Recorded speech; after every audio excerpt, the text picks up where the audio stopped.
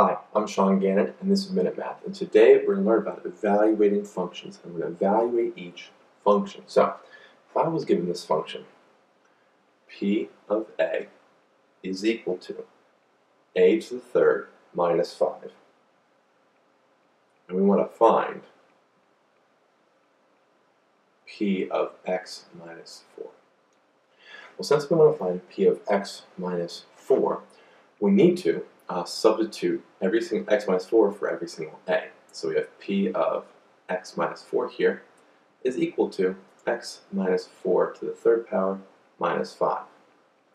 So what I need to do now is simplify this. And since I have x minus 4 to the third power, I need to write this as x minus 4 times x minus 4 times x minus 4. So we have p of x minus 4 here is equal to x minus 4 times x minus 4 times x minus 4 minus 5. So now what I'm going to do is just to distribute the first two together, really x minus 4 all squared. What is that? So we have p of x minus 4 here is equal to, as from our FOILs, so the same thing, x times x is x squared. X times a minus 4 is a minus 4x. Minus 4 times x is a minus 4x as well. And minus 4 times a minus 4 here is a positive 16. And that's going to be all multiplied by x minus 4 eventually, and then we have minus 5 sitting there on the way. Well, we can simplify this. Well, I like to do that. Minus 4x is a minus 8x. So we have p of x minus 4 here is equal to x squared minus 8x plus 16. And we're timesing that by x minus 4, and then we have minus 5 up there again. So now all parts of my first parenthesis are multiplied by all parts of my second parenthesis. So p of x minus 4 here is equal to, and it's kind of hard to show the arcs, but it might get a little confusing, x squared times x is x to the third. X squared times a minus 4 is a minus 4x squared. So now we deal with the 8x, or minus 8x. Minus 8x times x is a minus 8x squared. Okay? Then we have the minus 8x times the 4, minus 4, so it's a positive. Negative times a negative is a positive. That's a positive 32x. So now we have the 16, okay?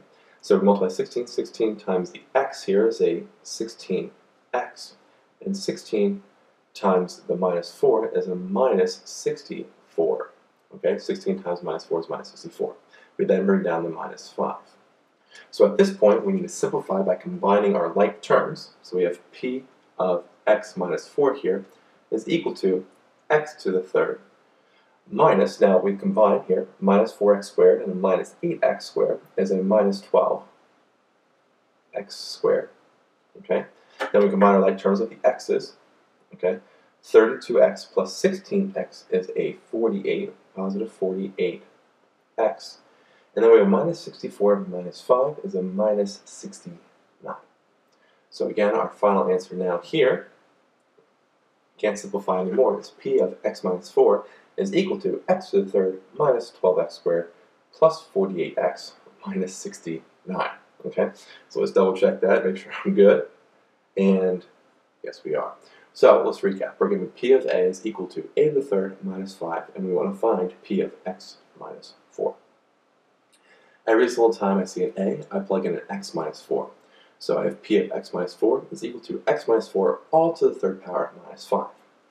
X minus 4 to the third power is x minus 4 times itself 3 times.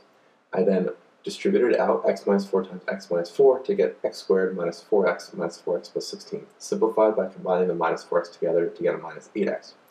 Then I multiplied that by x minus 4. All parts of my first parenthesis were multiplied by all parts of our second parenthesis. That gave me my x to the third minus 4x squared minus 8x squared plus 32x plus 16x minus 64. And the minus 5 has been brought down the whole time.